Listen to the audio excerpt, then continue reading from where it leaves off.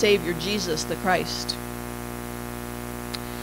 Last week, I spoke about Star Trek and how it was set in places far, far away.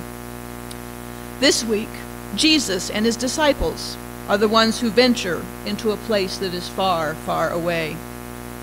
Perhaps not terribly far in actual miles, but to a different world nonetheless, to the opposite side of the Sea of Galilee, into Gentile territory. In Luke's Gospel, this is the only entry Jesus makes into Gentile territory, so what takes place here must be important. The first person Jesus meets upon landing on the far shore of the Sea of Galilee is a man from Gerasenes who is possessed by demons. This man is so controlled by demons that he cannot even be among other people, at least not living ones. Instead, he lives out in the tombs, amongst the dead, naked like the animals. That must have been some welcoming for Jesus and his disciples, a naked wild man. And yet, the demons in this man recognize Jesus. They not only know Jesus' name, but that he is Son of the Most High God. This is a common theme throughout all the Gospels, that demons recognize Jesus as the Son of God, even when those closest to Jesus do not. The demons also recognize Jesus' authority over them, another area that the disciples and the rest of us humans do not always recognize or acknowledge. These demons, and it is plural in this man's case, their name, Legion, tells us something about the number of demons that may be in this one man. In Roman terms, Legion would have been 6,000 men. These demons seem to realize what's coming next, that Jesus is about to evict them from their home in this poor man. But rather than be left homeless in the abyss, they ask to be sent to a herd of nearby pigs. Now, if we didn't already know that the disciples were in Gentile territory, the existence of a herd of pigs would be a dead giveaway. Jesus agrees to the demons' request, though their home in the pigs is short-lived, as the madness induced by the demon possession makes the pigs run into the lake.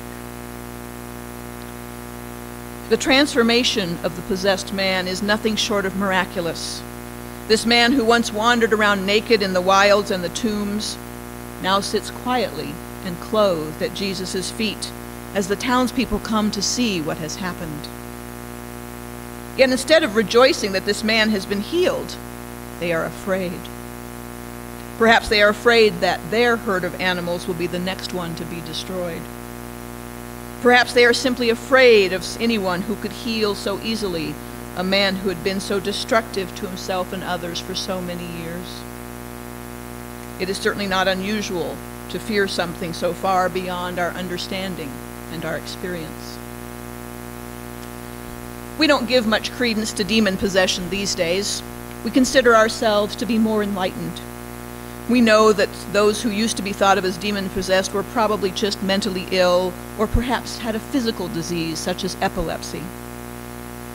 Yet those with serious mental illness, such as sociopaths and schizophrenics, despite being correctly diagnosed, can be just as harmful, sometimes even evil in their effects on others, as they were in Jesus' day. And we can still see human beings possessed as completely as any demon possession when we observe those who are struggling with addictions to alcohol, drugs, or gambling, to name but a few. Their possession is no less damaging for being explainable. Their possession is no less isolating just because treatment is available. And their acceptance back into society is no less difficult once they are treated. The healed demoniac in our gospel wants to go with Jesus.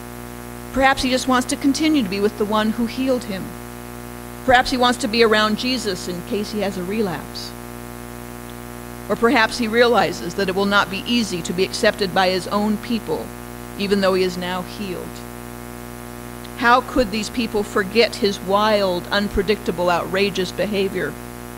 Will he ever be accepted as he is now, healed and lucid? Or will he be stared at or rebuffed because of who he was and how he used to behave. Yet this is the mission Jesus gives him. Return to your home and declare how much God has done for you.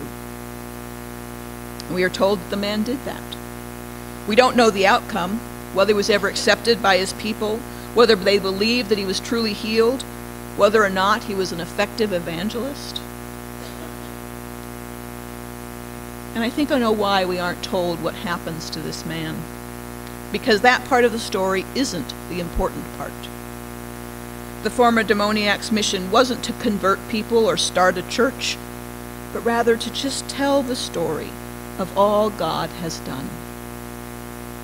Perhaps we would find evangelism a less threatening activity if we thought of it as just telling our story, the story of what God has done for each of us, how we too have been healed. Not with a mind for what someone else might do in our place, not worrying about what other people may think of us, not worrying about results, but simply sharing the story of God's people, including us. The stories of God's work in this world and in us, and stories of God's love for everyone.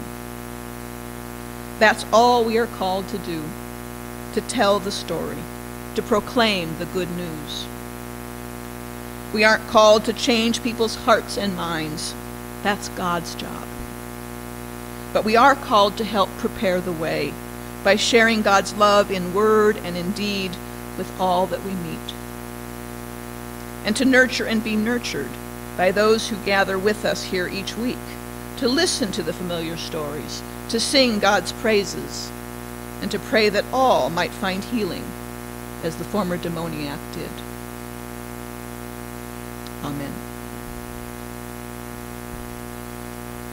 We sing our hymn of the day, number 614. I invite you to stand as you are able.